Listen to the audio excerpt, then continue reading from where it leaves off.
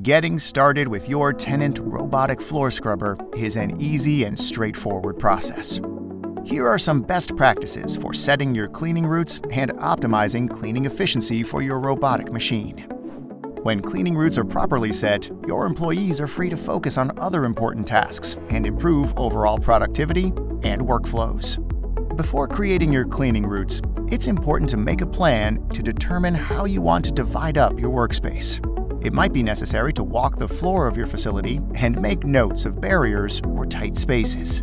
If you have tight spaces in your facility, drive the machine through the area first to determine fit and obstacle layout.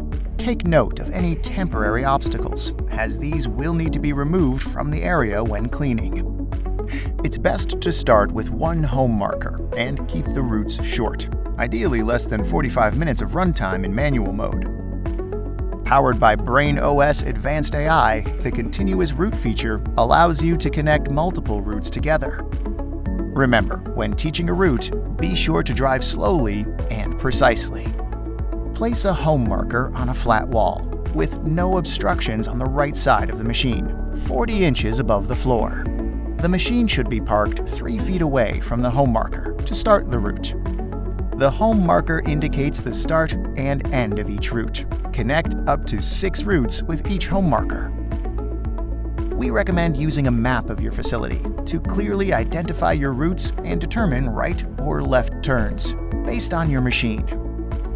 For longer corridors, it's best to take wide turns and skip aisles when possible. By only cleaning half of a hallway and turning back into the middle, you can make your turns more consistent and even clean 3 to 4 aisles at the same time. You may need to overlap your cleaning paths in order to clean the entire space. For large open spaces, we recommend using wide turns and cutting the area in half of the route. Start the route on the outside and then turn into the middle of the area. In big areas, like gymnasiums, a safety cone in the center of the area can help the machine orient itself in the space from that point.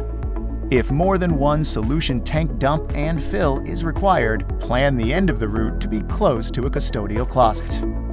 Even after your robotic scrubber is deployed, our customer success team continues to monitor and guide you toward optimizing your autonomous cleaning and meet your business goals. Visit tennantco.com to learn more about our robotic cleaning machines.